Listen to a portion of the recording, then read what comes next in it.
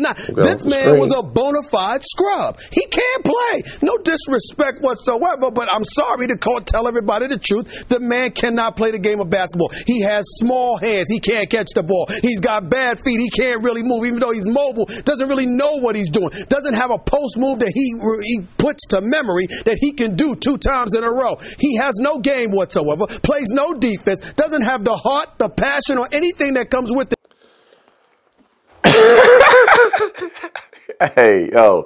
Hey, thank you all for stopping by Towns Inn. And y'all know why we here. We just at the bar, having a drink and chopping it up. Yo, listen.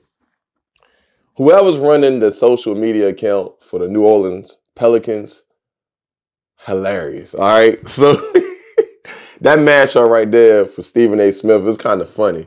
I mean, I look at it like this, all right?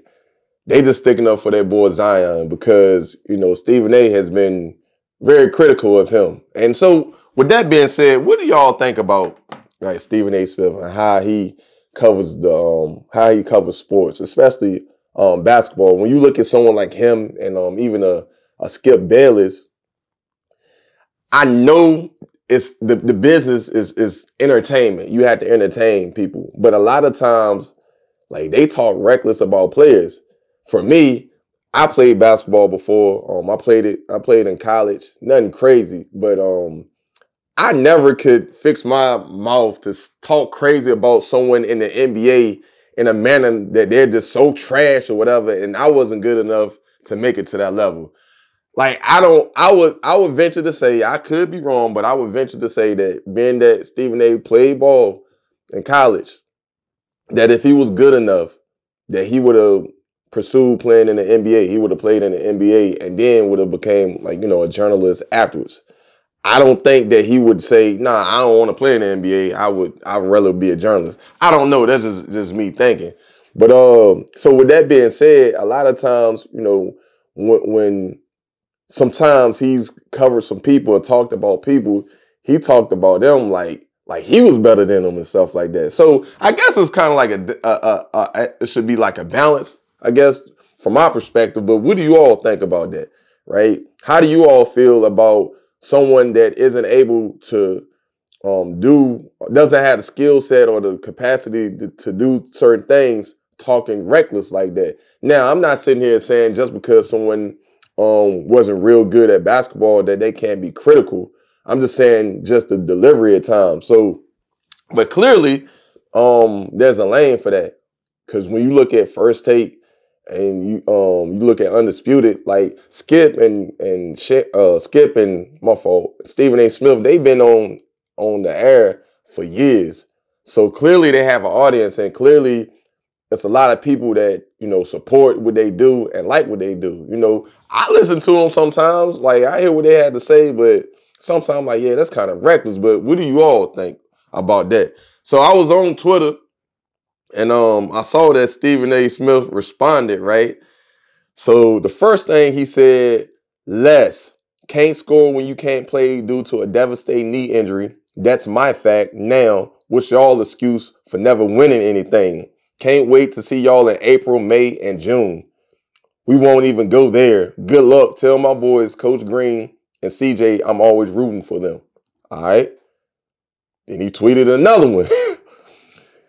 Oh, by the way, I think y'all already know y'all can't talk nearly as much as me. So be my guest. I've got 24/7, 365 days a year.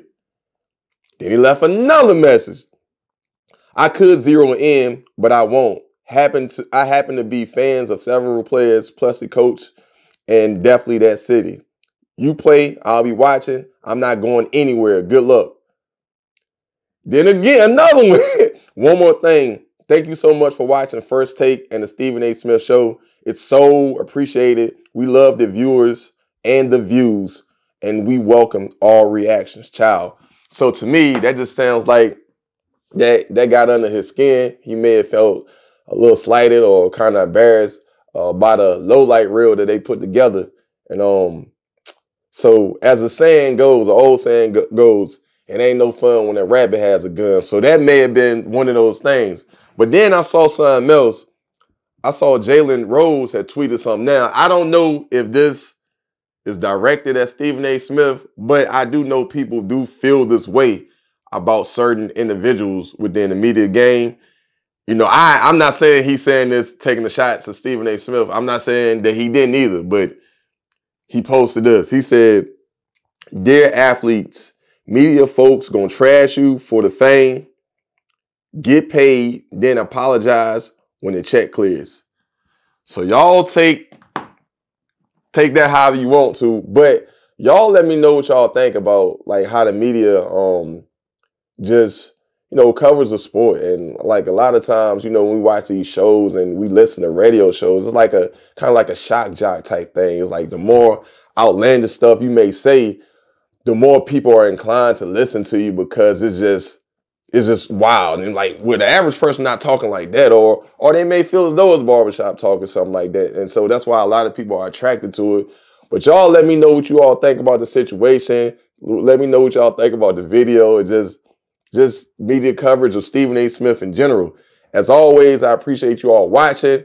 Hey, y'all have a good one out there. Be safe. I'm out. All right. Peace.